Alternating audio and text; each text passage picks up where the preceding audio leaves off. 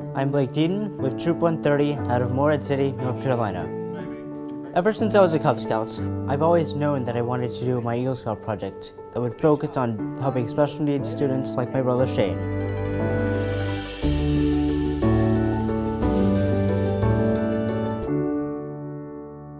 A few years later, in a meeting with Shane's teacher, Miss Savannah Hirsch, we decided that a sensory education room at Morehead Middle School would be the most beneficial towards the special needs kids.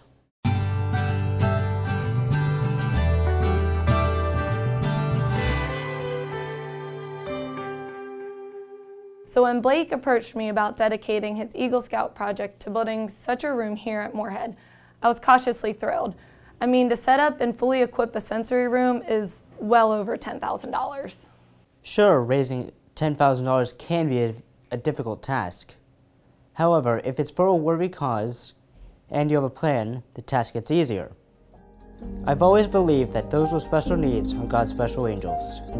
That is why I decided to name my project Wings for Autism, giving God's special angels wings.